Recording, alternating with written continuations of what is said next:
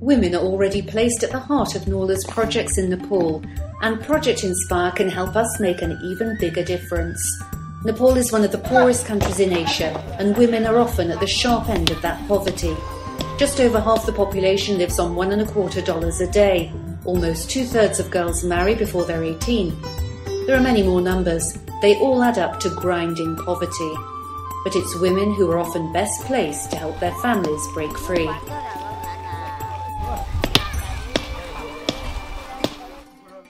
Namaste, my name is Sherpa and I head Norlha's gender project here in Nepal.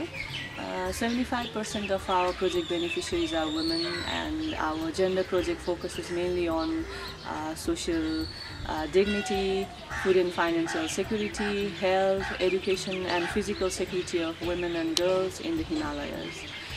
We need Project Inspire support for our latest gender project, which focuses mainly on empowering women who are impacted by men's immigration and who live at subsistence level in one of the poorest districts in Nepal.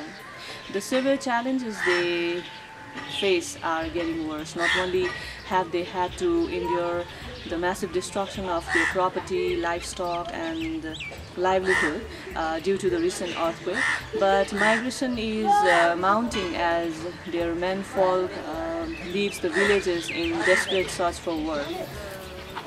Women now have to take on much hard physical work in addition to struggling with their daily household chores such as childcare, collecting and carrying water and firewood, often for kilometers up steep hillsides.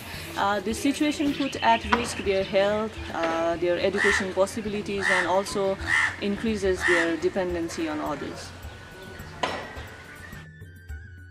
Norlha supports women in many vital ways, training them to farm or manage their money, while gender equality and awareness training is changing attitudes and changing lives.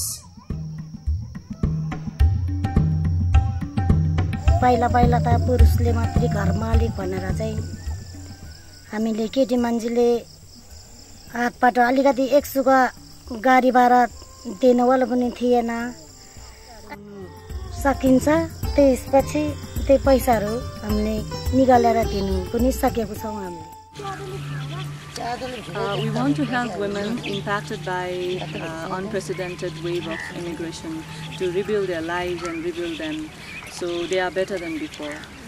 Women are critical to end poverty, but they need to be empowered if they are to break out of this crushing poverty.